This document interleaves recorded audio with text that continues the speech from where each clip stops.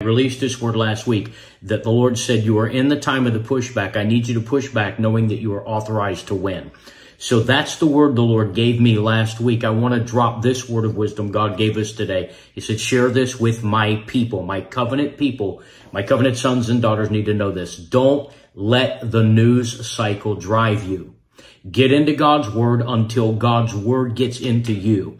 I want you to make a fresh investment in your time in the Word of God at this particular time, because what God's going to begin doing is He's going to begin equipping His covenant sons and daughters to see into things in the Word like never before. There is a level of prophetic perception and deposits of divine wisdom, counsel, and insight that He's going to begin giving you so that you become fearless, you become bold, you become unintimidatable, and ultimately you recognize that you are undefeatable.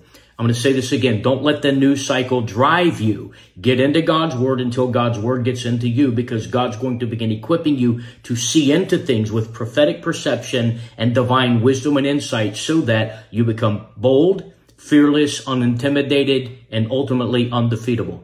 We are in the time of the pushback, and we've been authorized to win. Get into God's word. He's going to show you some things.